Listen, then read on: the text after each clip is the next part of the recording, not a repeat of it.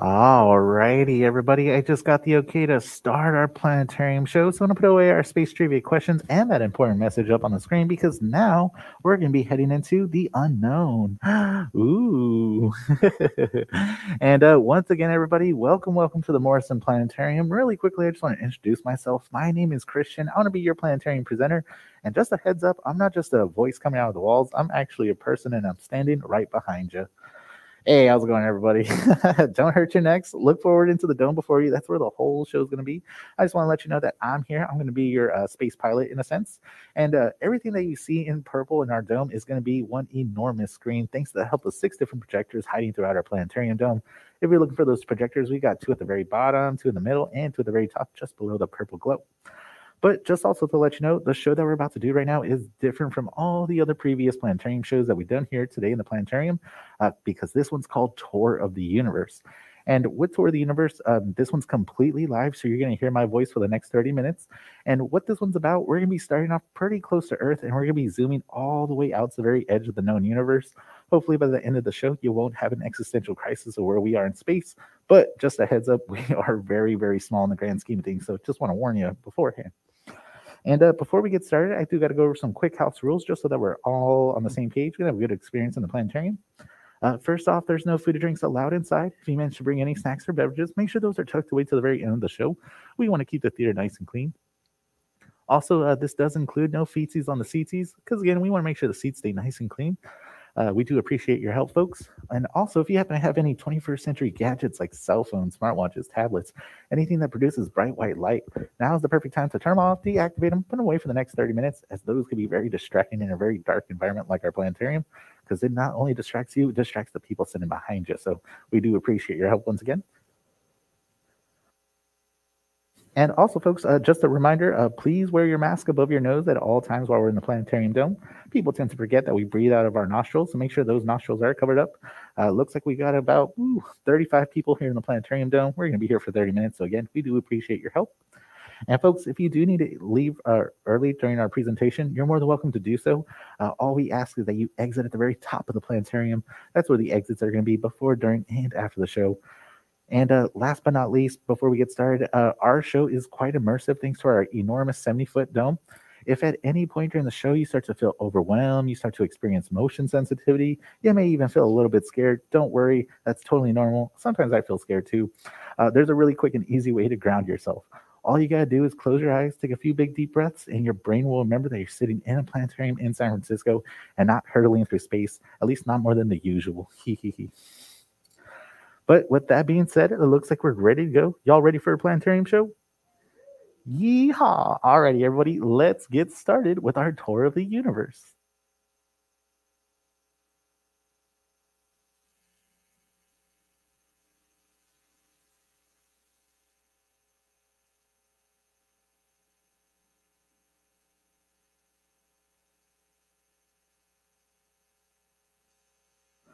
Alrighty, everybody. As I mentioned, we're going to be starting off pretty close to home. We can see the Earth just down below. Looks like we're hovering off the coast of California. I can see Baja California, the Central Valley down below. But we're going to be starting off much, much closer to this object right in front of us. What we're looking at is the International Space Station, or the ISS for short. And a lot of people tend to ask me, hey, Christian, what's the International Space Station? I always hear about it on the news, maybe on some articles, but what exactly is it? Well, folks, the International Space Station is a pretty much a collaboration between many nations across planet Earth, and they want to pretty much figure out what happens to things in space. So the International Space Station is a research facility that's orbiting around our planet Earth. And they conduct all sorts of experiments up here, chock full of them. Some of my favorite ones are some experiments like what happens when you try to grow plants in space. Do the plants grow the same? Do they grow differently with a less gravitational environment? What happens when you try to spark a match in space? Does a flame act the same? Does it act differently? And then there was one of my other favorites is they had 2 identical twins. One twin lived on Earth and the other one lived on the International Space Station for a year. And after that experiment, they compared and contrasted. Turns out the twin that lived on the International Space Station for a year, there wasn't that much of a difference. The only thing that they noticed was that the one in space aged a little bit slower, and that person also lost a lot of body mass index because they don't have gravity constantly working on their muscles. So if you're planning to visit space for a long period of time, make sure to exercise every day. And just to let you know, folks, the International Space Station looks enormous on our screen right now, but it's not too big. The International Space Station's only about the size of an American football field. So if you've never been to an American football game, don't worry. We can also use the whole California Academy of Sciences as a great reference as well. That's how big the International Space Station is. And also, the International Space Station isn't too far away from our planet Earth either. It's only about 225 miles above the surface of our Earth. So 225 miles, that's like going from San Francisco to Santa Barbara, a nice little road trip to get away with the family for the weekend. And also, folks, the International Space Station is going incredibly fast. It's going a whopping 17,000 miles per hour, where it orbits once around the Earth every 90 minutes, where it experiences 16 sunrises and 16 sunsets a day. Whew, how romantic. And also to let you know, folks, this is as far as we put humans into space nowadays, because traveling into space gets quite costly. First, you got to get your hands on a rocket ship or build yourself a rocket ship. And then you got to get your hands on a whole lot of rocket fuel. And I mean a whole lot of it. And once you get your hands on all that rocket fuel, you also have to account for all the food, the water, all the air you're going to be breathing while you're up here in space. So the bill gets quite costly quite rapidly. But this is just our first stop on our tour of the universe. So let's leave the International Space Station behind. And we're now going to see it slowly disappear compared to our planet Earth. We'll probably lose it to the Pacific Ocean. And before we lose track of the International Space Station, I want to add a nice orbital path so we can keep track of it. So there's our nice little orbital path. And let's zoom on out.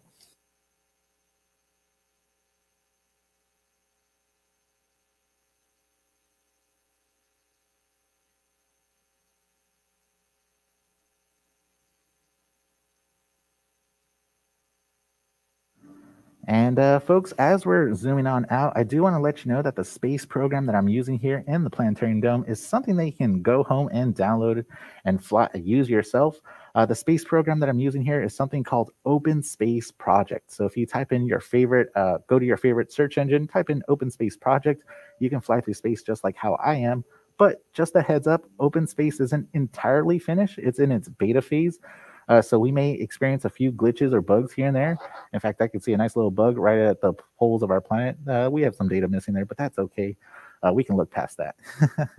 And also, just to mention, OpenSpace uses a whole lot of processing power and information. So I wouldn't recommend downloading this if you have an older computer. Maybe if you have a newer one or a gaming computer with a lot of processing power, give it a try. It's a whole lot of fun.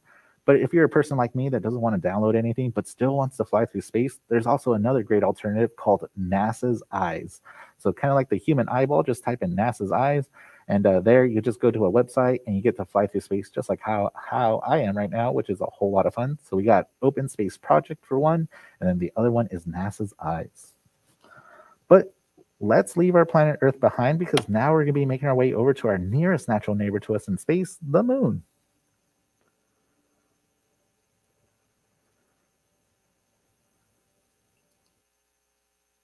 And just to let you know, folks, we humans have been to the moon before, but it was quite a while ago. That was between 1969 and 1972, thanks to NASA's 6 Apollo space missions that brought a total of 12 incredibly lucky guys to walk on the surface of the moon, conduct science, and of course, they had some fun as well. They got to play some golf.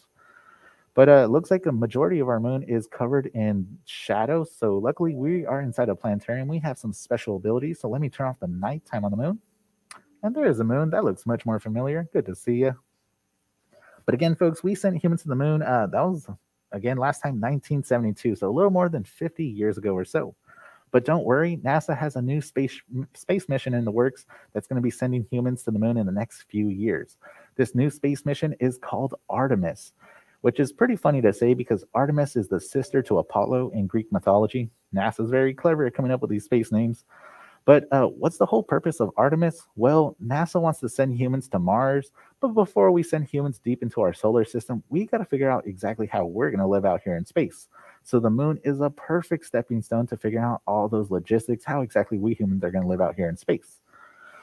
And what's also really cool about Artemis is that not only are we going back to the moon, they're also going to be sending the first woman to the moon. But not only that, they're also going to be sending the first person of color to the moon. But not only that, they're also going to be setting up lunar bases all around the moon.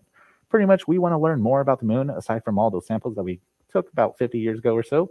So with Artemis, they might set up a lunar base right over here by this crater. Maybe they want to check out that crater. Maybe they want to look at the highlands of the moon. Maybe they'll set up a base right over here, or maybe they want to go check out some older lava tubes that they didn't really get a look at too much.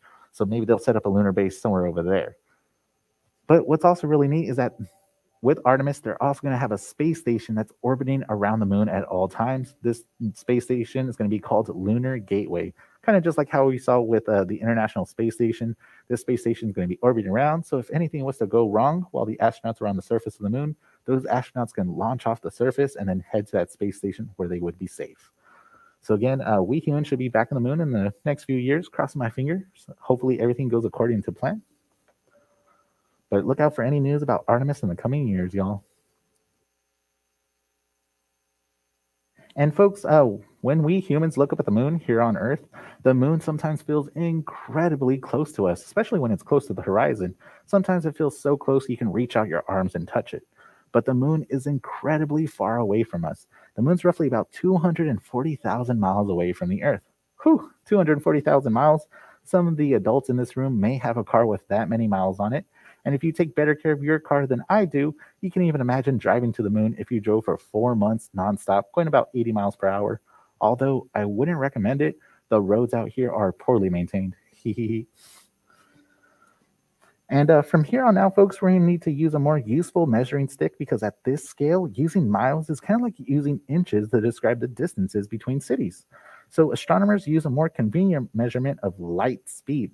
Now, light travels at a mind-boggling speed of 187,000 miles per second. That's roughly about 30,000 kilometers per second. So while it took the astronauts more than 3 days to reach the moon, traveling faster and farther than any human has done so or since, it only takes light 1.5 seconds to cross that distance at the speed of light. That's kind of like a short pause in conversation. But at last, folks, it's time for us to leave the moon. So everybody say bye-bye, moon. We'll see you later. And now, folks, we're now going to be stepping into a much larger realm of our solar system because now we're going to see the moon and their orbits as they slowly recede. In fact, let me turn on all those planet trails so we don't lose track of the moon. You can easily lose stuff in space. There we go. And on our journey, folks, we're going to be traveling much faster than the speed of light. We're going to be traveling at the speed of the human imagination, thanks to help of computer models like OpenSpace showing us the most accurate and information available to us. And now the nearest star to us, the sun, should be coming into view any second. Here comes the sun. Do. And just to let you know, folks, the sun is incredibly far away from us. It's roughly about 93 million miles away from the Earth. Whew, 93 million miles away, that is quite far. But in terms of light speed, that's not far at all. So we're the third rock from the sun, right over here. Sun's right there, 93 million miles between us two. And for light to travel to get it all the way over to Earth, it takes light only about 8.5 minutes at that speed of light. Now, that's a really cool concept to keep in mind because let's say the sun was to turn off all of a sudden, it's no longer emitting light. That last bit of sunlight will travel that 93 million miles, travel that 8.5 minutes at the speed of light, and then all of a sudden it would reach Earth, and then suddenly the daytime would become nighttime. Now, that's also a really cool concept to keep in mind because that also works for really far away objects in space as well. For example, let's say we're looking at a star in the background that's, let's say this one 70 years away from us, 70 light years away from us. Well, we're looking at that star as it looked like 70 years ago because that light that just reached us traveled 70 years to get to us. So when we're looking back at really further away objects in space, it's kind of like looking back in time in a sense. Pretty cool. But now that we have a nice bird's eye perspective of our solar system, let's name all the objects in our solar system. There's quite a few of them. So right in the middle, we have our sun. And then the closest planet to the sun, we've got Mercury. Then we have Venus, Earth. That's us. That's where we live. And then we got Mars. These are all the rocky terrestrial planets. These are places where we can land a spacecraft on. And then past the orbit of Mars, we have this really cool thing called the main asteroid belt. And this is what it would look like if we were to highlight all those asteroids in the asteroid belt. There is quite a few of them. There they are. And one of my favorite things is that the asteroid belt was discovered in the early 1800s by a European organization that called themselves the Celestial Police, which kind of sounds like something out of Doctor Who, in my opinion. And then past the main asteroid belt, we have the really big planets. We have our gas giants. We've got Jupiter and Saturn. And then past those, we have our icy gas giants. We've got Uranus, the funny one, and Neptune. And of course, we can always add everyone's favorite and lovable dwarf planet, Pluto. So here's the orbit of Pluto coming up on screen. There it is right on the top. And a lot of people tend to ask me, hey, Christian, why did Pluto get kicked out of the Planet Club? I love Pluto. I learned about Pluto as a planet in school. Viva la Pluto. Well, you see, folks, Pluto hangs out here in this outer part of our solar system, past the region of Neptune, called the Kuiper Belt. And you're probably wondering, what's the Kuiper Belt? I've never heard of that before. Well, the Kuiper Belt's going to be all of this stuff. Give it a second. There it is.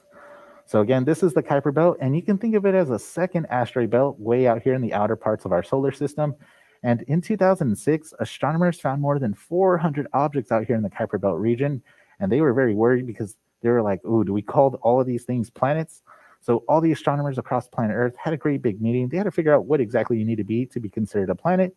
And one of the criteria is that you need to be so big and so massive that you push all the other stuff out of your orbital path.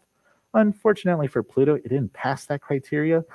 Pluto orbits its own moon Charon, so it's not clearing its path, which is why Pluto is now considered a dwarf planet. But don't worry, there's quite a few dwarf planets out here in the Kuiper Belt region. We've got Makemake, Haumea, Aries, and of course, closer to our main asteroid belt, we've got Ceres right over there. But I want to put away the Kuiper Belt because that's just a whole lot to look at. And now, folks, I'm going to be adding on screen some of the different spacecrafts that we sent out in the 1970s to explore our solar system. So here comes the trajectories. On screen, we have Pioneer 10, Pioneer 11, Voyager 1, and Voyager 2. And the latest of them all, we have New Horizons, which we can see a nice little interaction with Pluto in 2015 right over here. And just to let you know, all of these spacecrafts are traveling fast enough to escape the sun's gravity and leave our solar system behind. But even the most distant of these robot adventurers, Voyager 1, has not yet traveled as far as light travels in a single day. In order for light to travel all the way out to the orbit of Pluto, it takes light about 9 hours at the speed of light to get all the way out here. So 9 hours, so a good chunk of time. But let's leave our planetary system behind because now we're going to be heading into interstellar space, the space between the stars. Distance now becomes so immense, it's going to take us over about 4 years at the speed of light just to reach the next star system to us, the Alpha Centauri system. And let me just make sure my calculations are correct.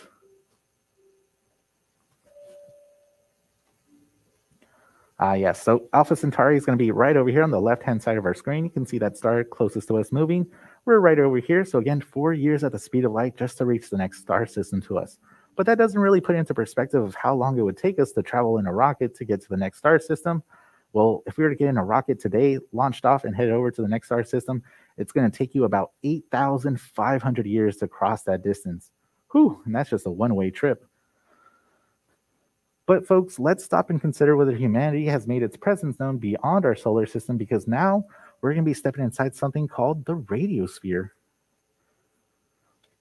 All right, so now we are inside the radiosphere, and the radiosphere represents the current limits of the most distant radio signals humanity has ever broadcasted, or rather leaked into space. And it extends about 90 light years in all directions, emitting out from the Earth. And this first began in the early 1930s with strong radio waves, early television, radar signal, and then later the detonation of atomic weapons. All this stuff is emitting electromagnetic radiation strong enough to escape the Earth's ionosphere. Now, humans were broadcasting well before that, but the earliest radio was not quite powerful enough to escape the Earth. And since all these signals are electromagnetic, they travel at the speed of light, so this is kind of like humanity's electromagnetic footprint in the universe. And of course, the radiosphere is always expanding at the rate of 1 light year per year, so is anybody out there listening? And right now, folks, I'm going to be adding some markers onto the screen. These markers indicate some of the many thousands of stars astronomers have discovered over the last 22 years, which has at least one or more planet orbiting around them. We call these planets exoplanets, and we're looking for any of them that are Earth-like with conditions suitable for life as we know it. So far today, we found close to approaching about 5,000 exoplanets just in the nearby vicinity to us. Whew, 5,000 exoplanets. What's really great is that we have space telescopes where their whole purpose is to find as many exoplanets as possible, so that 5,000 is going to be constantly increasing as they continue to scan the night sky. You can see right over here on the left hand of our screen that we pointed our space telescopes in one direction, and they found a whole heap of exoplanets just in that one direction. So that 5,000 is definitely going to be growing in the future. But to say if any of them are Earth-like with conditions suitable for life as we know it, well, that's hard to say right now. We don't have the technology or the spacecrafts, the telescopes that are dedicated for that. Pretty much they're being developed right now, so it's going to be a few years before we can answer that question.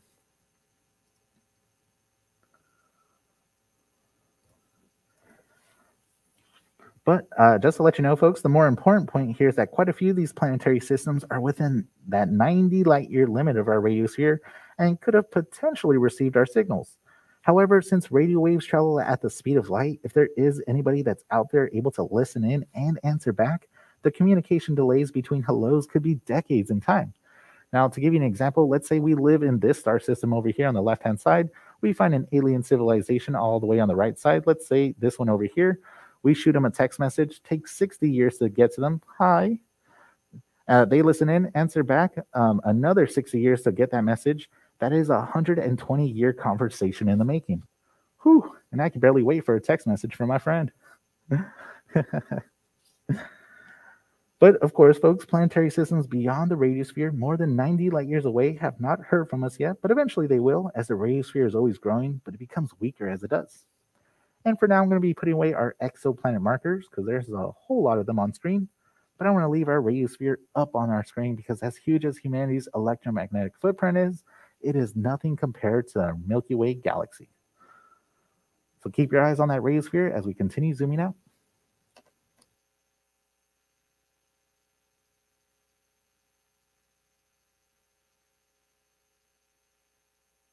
Alrighty. Can anybody see their house from here? Just kidding. And again, folks, we are now looking down on our Milky Way galaxy, and our Milky Way galaxy is incredibly large. If you wanted to cross our galaxy from one side to the other, it's going to take you about 130,000 years at the speed of light. That is enormous. But what's also really neat is that our Milky Way galaxy is so huge, we estimate that there's at least 300 billion stars in our galaxy alone. If our recent discovery of so many exoplanets just within our small neighborhood within this vast star city is any indication, there could be billions of planets and potentially millions of Earth-like planets throughout our single galaxy. And before we leave our Milky Way galaxy, I do want to stress the shape of it. When we look at it from a sideways perspective, you're going to notice that we live in a flat spiral disk of the Milky Way. So here comes that viewpoint. There we go. Now, this is going to come important later on the show because when astronomers and scientists want to learn about the universe, it's so much more convenient for them to point their telescopes and equipment galactically north and galactically south, instead of looking through the plane of our Milky Way galaxy, which has planets, stars, gas, debris, nebula, asteroids, a whole bunch of things. So again, keep that in mind. We like to point our telescopes galactically north and galactically south.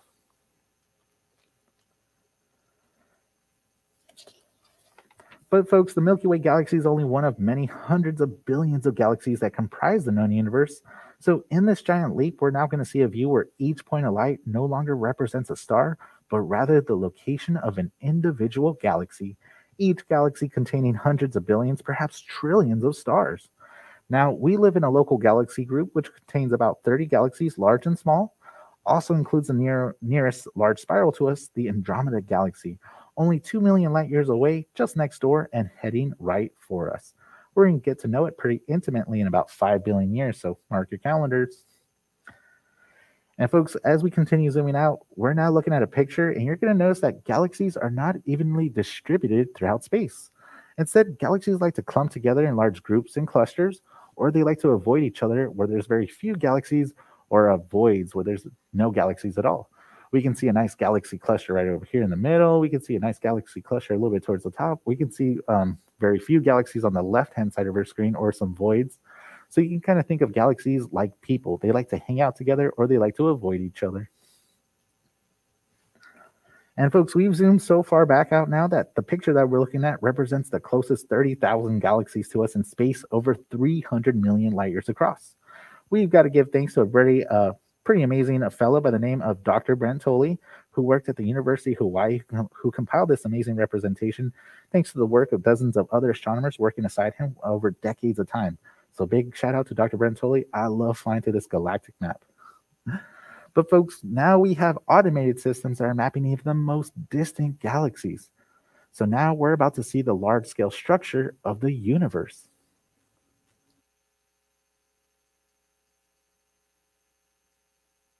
And remember, folks, every single point of light that you're seeing is not a star. That's an individual galaxy.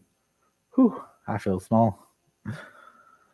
And just a heads up, the universe is not shaped like a bow tie or a butterfly. Remember when I just mentioned that we live in a flat spiral disk of our Milky Way galaxy? Well, if we were to line up our Milky Way disk, it would line up just like so. So again, we like to point our telescopes galactically north and galactically south instead of looking through the plane of our Milky Way. But astronomers still wanted to make sure that there was galaxies through the plane of our Milky Way, so you could see this nice purple surveys of galaxy. You'll notice that we didn't find as many or as far. Pretty much, we had to wait for technology to advance before we can fill in all these gaps that haven't been mapped out yet. So it's just a matter of waiting for that technology to be developed. So it should be, I don't know, a little while before we can map out all this stuff. But folks, just a heads up, it looks like we're running drastically low on time, so we need to continue pressing on. 30 minutes is just not enough time to talk about the universe. But now, folks, we're about to come across these objects way out here in the very edge of the large-scale structure of the universe. These orange objects right over here, these are called the quasars. So we can see quasars on the top over there. We can see quasars on the bottom as well. And quasars are short for quasi-stellar radio sources. And these blazing objects are all billions of light years away. So now we're looking so far back in the depth of time and space that the most distant quasars represent the universe at a much earlier age. We're nearing the very beginning of galaxy formation. In other words, with the quasars, we're viewing a sort of awkward, gawky teenage version of the universe. And before there was a teenager, there was a baby. So let's press back to a time before quasars, before planets, stars, and even galaxies began to form. Folks, we're about to see the very edge of the observable universe.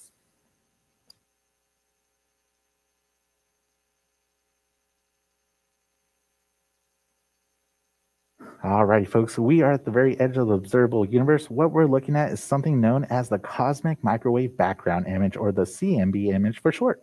Now, all evidence indicates that the universe that we live in is about 13.8 billion years old. And this is data compiled by Planck and other radio telescopes. And the picture that we're looking at is a very baby version of the universe, only 380,000 years after the Big Bang occurred, where space and time began.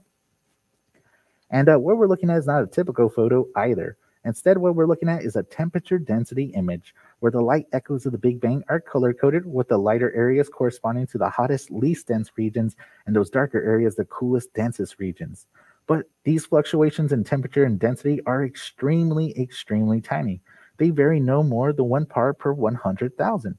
But eventually, they gave rise to a large-scale structure of the universe that we saw moments ago, that clumping and clustering of galaxies everywhere. Figuring out just how that happened is one of the larger challenges for cosmological research today. Though our view here is of the outer edge of the known universe, the earliest light visible to us, that radiation actually persists all around us. It permeates the universe, stretching and cooling as the universe expands over billions of years of time. But folks, we've traveled as far back as the law of physics can physically allow us to go, so we only have one direction left to go. That's going to be back home. So let's find a nice entry point through all these quasars and galaxies. And let's make our return trip back to planet Earth. And folks, we are crossing an expanse of over 13 billion light years. We present you with this view of our universe and the latest in cosmological and astronomical information. We're covering eons and observing objects billions of light years apart. And we live in a golden age of astronomy with new generations of telescopes and spacecrafts that are extending the reaches of our eyes, preparing for the eventual race between the advancement of technology and the accelerating expansion of the universe. With that thought, I want to remind everyone that astronomy is for everyone. You don't need to be a rocket scientist to enjoy the beauties and wonders of our universe. All you need is the night sky, and if you can, get away from the lights of our cities and look up. Even a good pair of binoculars make for a very decent first telescope, and there's astronomy clubs all around the world that invite people just like you to look through their telescopes and peer into the great beyond, allowing you to partake in the wonders that our universe has to offer. Now, astronomy as a hobby can offer an endless supply of satisfaction, and I do hope you'll join us, those who dream amongst the stars. But it looks like we're now entering our Milky Way galaxy. We're heading straight for that radiosphere. And of course, we are making our way downtown, walking fast faces, passing we're homebound. Da-na-na-na-na-na. And we are now making our way back to our own star system, our solar system, passing those spacecrafts we sent out in the 1970s to explore the solar system, passing the Kuiper Belt. And of course, we're passing the main asteroid belt, making our way to the third rock from the sun, our homeworld, planet Earth, the only place we humans have ever called home. And it looks like we're about to pass the orbit of the moon, the furthest we've ever sent humans out into space. Whew. And as we make our final approach back to planet Earth, folks, this is going to be the end of our Tour of the Universe show. And I want to thank y'all for stopping by and watching it with me today. I hope you did enjoy it. But with that being said, that's all for now. And thank you for stopping by, everyone. Take care.